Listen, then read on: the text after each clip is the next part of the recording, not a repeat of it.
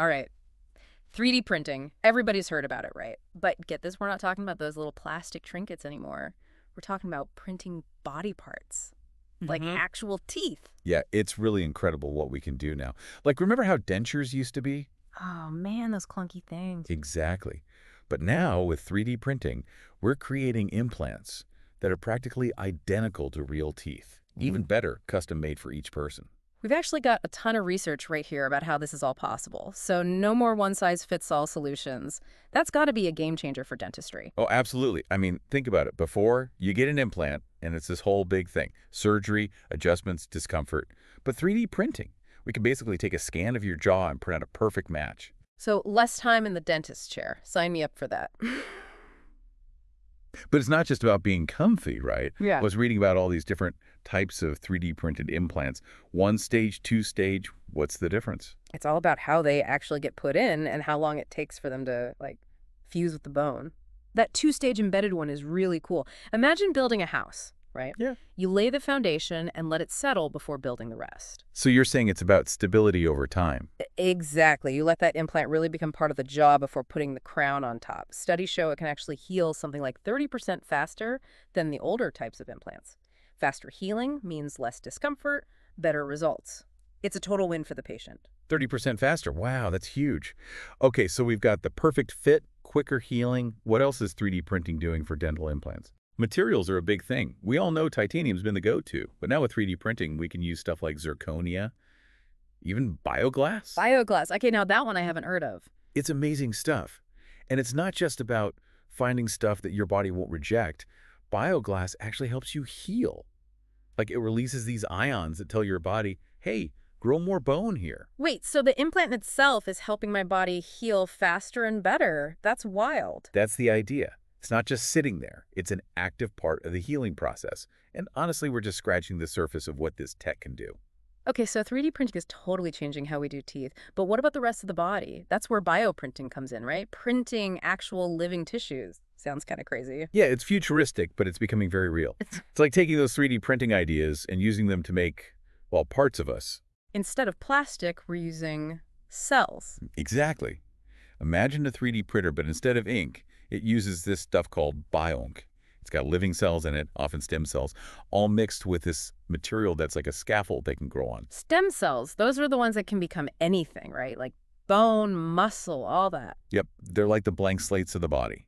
So we're not just printing a shape, we're printing something that can actually grow and become real tissue. Wow, okay. That's pretty wild. A lot of what we've been reading focuses on bone regeneration. How does it actually work? So let's say you've got like a bone defect injury, disease, whatever. We scan it, get a perfect model. Then the 3D printer uses this special bone bioink, layer by layer. Like building a house of bone, but super tiny. Exactly. And get this, those stem cells are smart. They sense where they are and start turning into like actual bone cells. The scaffold thing eventually just dissolves away, and you're left with new, healthy bone. So no more bone grafts or huge surgeries, just print a new bone, and you're good. Well, it's not quite that easy yet. It's still early days for bioprinting. We need the right kind of stem cells, the perfect bioink recipe. You got to make sure it all works with your body. There's a lot to figure out. Still sounds like the future, though. Imagine just printing a new bone if you break one. Absolutely. Or replacing bone lost to cancer. This could be huge for how we treat all kinds of bone problems. It's crazy to think we could just, like, print out replacement parts for ourselves. And it's not just bone. Skin grafts, new cartilage, even little models of organs to test medicines on. The possibilities are insane. Speaking of insane, what's the deal with these tiny robots I keep hearing about? The ones that use actual cells to move. Is that real life? Oh yeah, that's biorobotics. Yeah. We're talking seriously tiny robots, often 3D printed, and they use living cells as their engine, basically. How do you even make a robot out of cells? There's a few ways, but one is using muscle cells. They can actually print those onto these tiny little scaffolds. So like building microscopic muscles on a robot skeleton. Pretty much. And just like our muscles, these tiny ones contract and relax. How do you even control a muscle that small? Do you give the robots tiny dumbbells? It's wild. They use electrical pulses, sometimes even light. By controlling that, they can make the biorobots move in different ways. Microscopic robots moving because of living cells inside them. That's unbelievable. What could we even use them for? Think about it.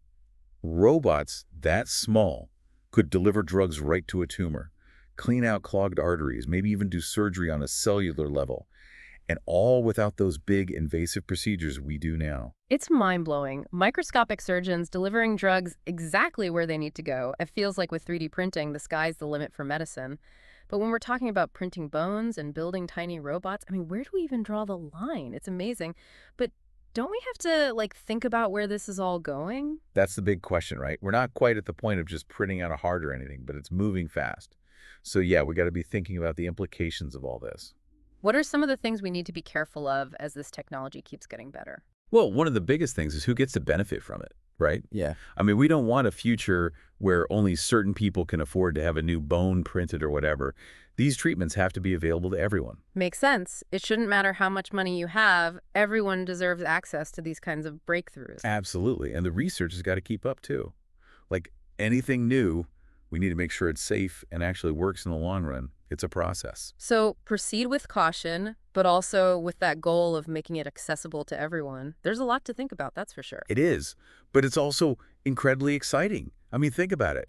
No more waiting lists for organ transplants, medicine designed just for you based on your genes, maybe even, I don't know, creating new life for specific purposes. Okay, now that's both amazing and a little bit, intense. It's powerful stuff, no doubt. But I'm optimistic. If we do it right, think about all the good we can do.